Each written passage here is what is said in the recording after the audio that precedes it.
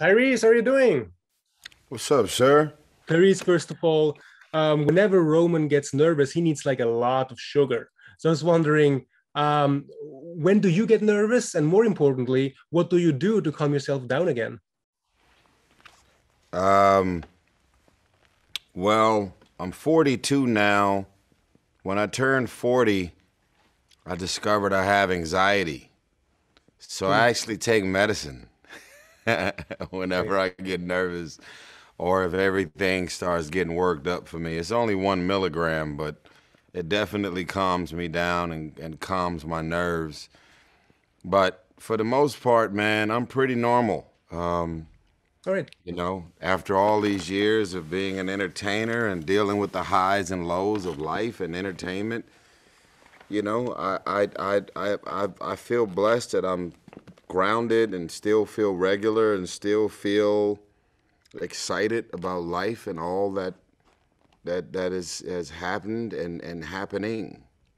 Absolutely. And speaking of high and lows, I mean, there's a line in the movie that goes like, sometimes you have to come to terms with your past in order to hope for a better future. And I was wondering, because you as an actor, how did you make sure you don't focus too much on all the no's you heard in your career? How did you make sure you focus on getting the next yes? Well, the nose made the yeses even bigger.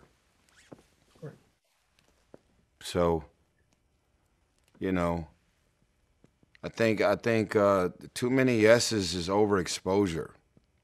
Hmm. If you just want a yes every time you go after something, good luck. That's like too many yeses in a row has, in a very strange way, it has like a microwave fly by night type of um, outcome.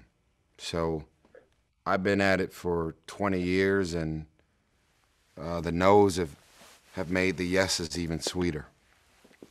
That's amazing to hear, Tyrese. And there's another nice line that I like in the movie. It's like, this is the place I've learned everything about life. And I was wondering if you remember a place or a moment you learned something very important about life. Um, I'm gonna be honest with you, man.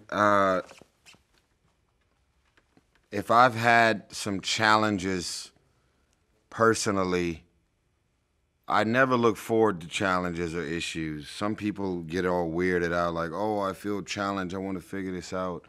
I Right. never look forward to real challenges like that on the personal front. But if and when it happens, my mind always wants to figure out, like, what am I supposed to learn from this? Hmm.